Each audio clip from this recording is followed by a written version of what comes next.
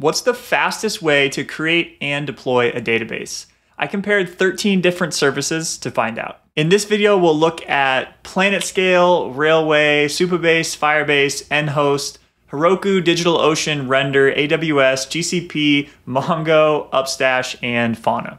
What I wanted to test was how long it took to go from a home page to log in, to deploy the database and also have it provisioned such that I could use it. Now, this isn't a perfectly scientific test. Some of them I'm using login by GitHub, some of them I'm using login by email, some of them are Postgres, some are SQL, some are NoSQL, but it's an unscientific way of me understanding which ones have an easy onboarding flow. This is just one of many indicators of a great developer experience when building a database. The faster I can get started and get creating, it's likely an indicator of the rest of the UX or user experience of the platform. All right, let's jump in and start deploying some databases. In each test, I'll have a stopwatch in the bottom corner so that you can see how long it took to go from start to finish, and I'll have a summary at the end of the time comparisons for all of the different providers. If you don't want to watch the entire process, you can also click below on the chapter marker in the description to jump directly to the results. Okay, let's go. All right, let's try PlanetScale. I'll start the timer now. I go into the dashboard, I create a database, we'll give it a name, video, create database. I see in the bottom left, it's creating and it's done. Now let's try Railway. Railway allows you to create databases without having to sign up first. So you can actually make them anonymously and then claim them. So let's start the timer now. Command K, we will deploy a Postgres database. So it's setting up our project and it is done. So this is temporary. We haven't actually claimed it yet. Let's go ahead and claim it. Log in. Use GitHub and claim. Nice. Now let's try Supabase, which is an open source alternative to Firebase, where you can host your Postgres database. So I'll start the timer now. Sign in with GitHub. I'll go to new project, put it under Viscel org, call this video, password. Just put in something random and hit create. And we are done. Well, we're not done. Our robots are busy building your database. Check back in 2 minutes. So let's fast forward till this is actually done. And we are done. Now let's try Firebase. I'm going to stay logged in this instance because you're probably already logged into Google, let's be honest. So I'll click Get Started now. It'll take me to the console. I'll hit New Project, Video, Continue, no analytics, sure. And it will kick things off. And we're done. Another Firebase alternative, which is called Nhost, uses GraphQL and it's built on top of Hasura. Let's give this one a shot. I will click on Login.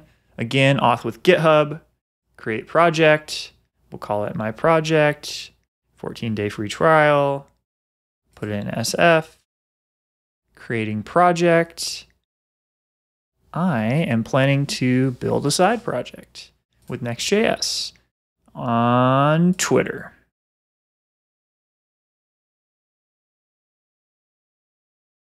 And we're done.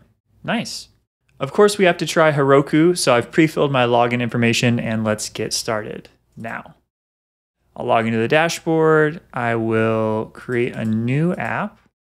We'll call this my video, blah, blah, blah. Create app. We'll go into our dashboard and we need to do an add-on. So let's do Postgres.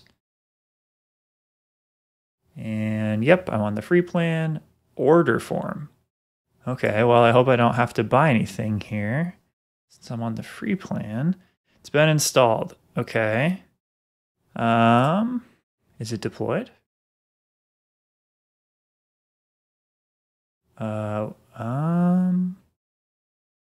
It looks like it's deployed. Awesome.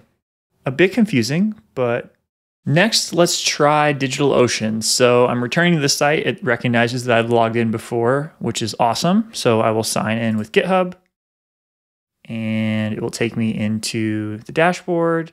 I want to create a database. Let's do Postgres. Basic node, New York, sure. Database name, sure. Create database, go. And it's been created. Is it still provisioning though? Yes. Provisioning is usually completed within 5 minutes. Okay. I will fast forward until this is done.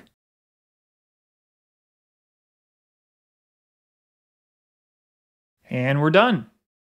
Next, let's try render.com, which can do apps, databases, cron jobs, and a few other things. So I will start now, sign in with GitHub. Will take me to the dashboard. I will click new database. We'll call it video. Organ's fine. Okay. It is now provisioning the database as we see here.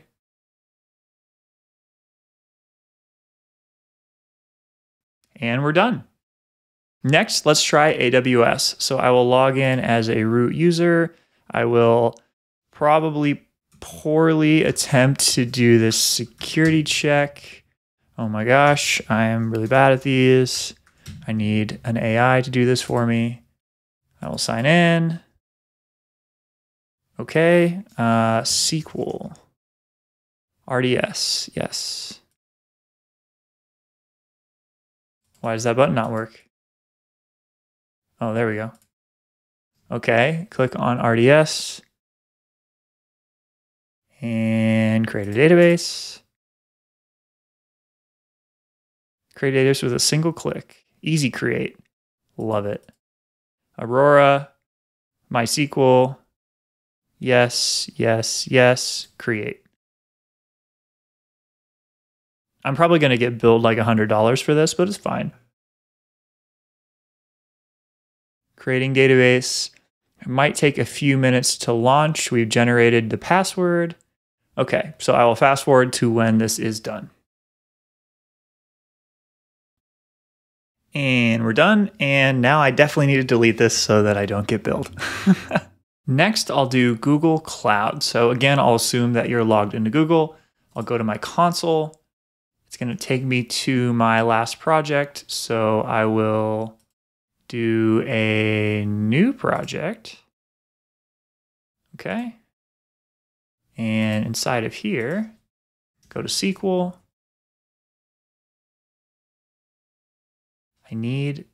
Why do I need billing on this project? That doesn't make any sense. Cancel. It didn't put me on the right project. Okay. What?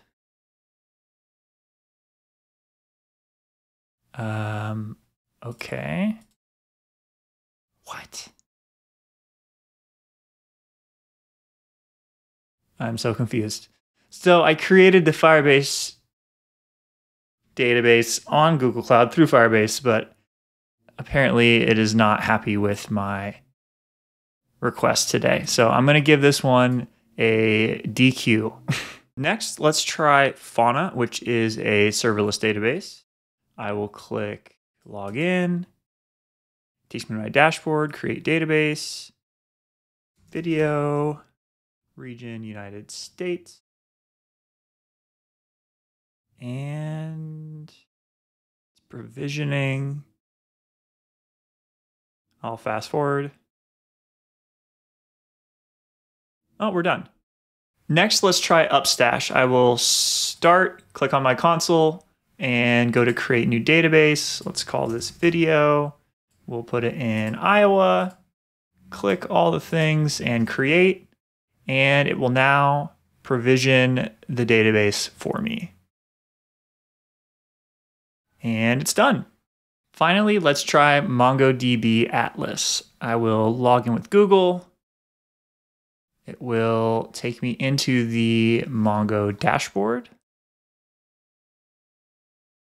I will create a cluster. Let's do the free one. I'll use AWS in the US. Perfect. Create cluster, username, test. And I'll create a user, connect. I think it might already be created. Sure, yes. Wait, I have to do this. IP address? Wait, no, I missed this toast. I didn't even notice this toast in the bottom left. Cluster provisioning, this will take 3 to 5 minutes. So yeah, interesting. I will then wait. I will fast forward until that's done. I'm going to try refreshing and seeing if it's just the toast or if it's still actually, okay. So maybe the toast just didn't go away, but it looks like it was done. So I'm unsure if it was done faster, but we'll go with that time. And that wraps up looking at all the different providers. So drum roll, please.